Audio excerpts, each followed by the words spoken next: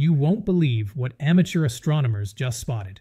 We're talking about 3I Atlas, the mysterious interstellar object, and its recent photos from November 22nd to 24th, 2025 are absolutely wild.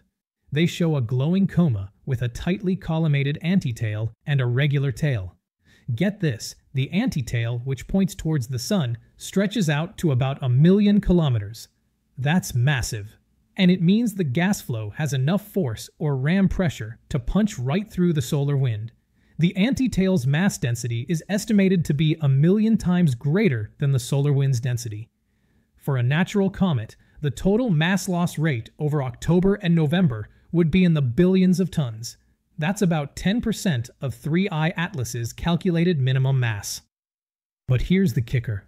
According to Harvard's Avi Loeb, scientists recently measured a significant non-gravitational acceleration around its closest approach to the Sun.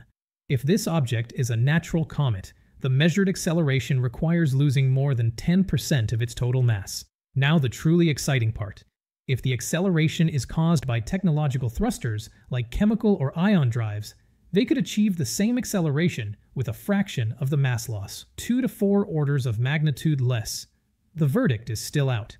We're all waiting for images from the biggest telescopes, including Hubble and Webb, near its closest approach to Earth on December 19th.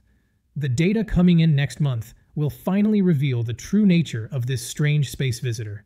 As always, let us know what you think, and please like and subscribe.